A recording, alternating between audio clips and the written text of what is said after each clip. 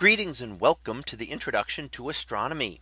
One of the things that I like to do in each of my introductory astronomy classes is to begin the class with the astronomy picture of the day from the NASA website, that is apod.nasa.gov/apod.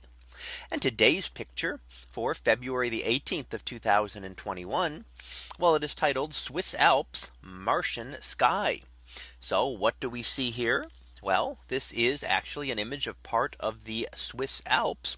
However, because of a dust storm that brought dust up from the Sahara, it actually looks and resembles a lot like the pictures that you'd get from Mars, with the reddish tinging and the reddish tinge to the sky rather than the blue sky that we're used to seeing here on Earth.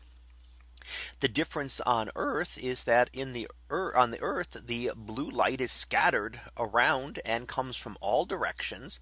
But in the Martian sky, we have a lot of dust on the ground, and that dust gets twirled up in great dust storms. And when it's suspended in the atmosphere, which often happens, then it will absorb that blue light. So instead of the sky looking blue as we're used to seeing here on Earth, the Martian sky will have a reddish tinge and just that blue glow right around the sun.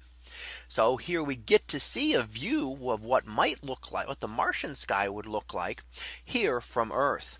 Now, of course, there would be a couple of other differences. Mars is further away from the sun, so it would not be as bright. The sunlight would be much less bright on Mars than it would be here on Earth.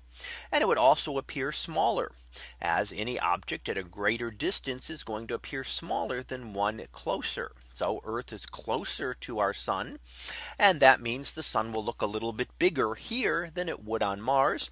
And of course, if we went closer into the sun, if we were on Mercury, it would look significantly bigger than we are used to seeing it here on Earth, for example. So those are a couple of differences, but we do get that view of what things might look like, or would look like, from images that we've taken on Mars. And here we can kind of compare them to a view taken on Earth.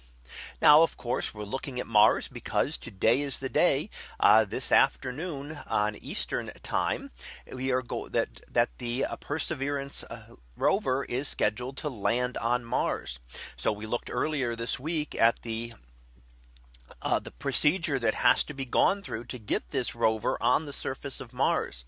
So hopefully all will go well with that. And tomorrow later today, we will have a new rover beginning to explore the surface of Mars and teaching us more about the red planet, which, of course, learning about other planets in the solar system also helps us to better understand our own planet here, Earth. So that was our picture of the day for February the 18th of 2021. It was titled Swiss Alps, Martian Sky. We'll be back again tomorrow for the next picture. So until then, have a great day, everyone, and I will see you in class.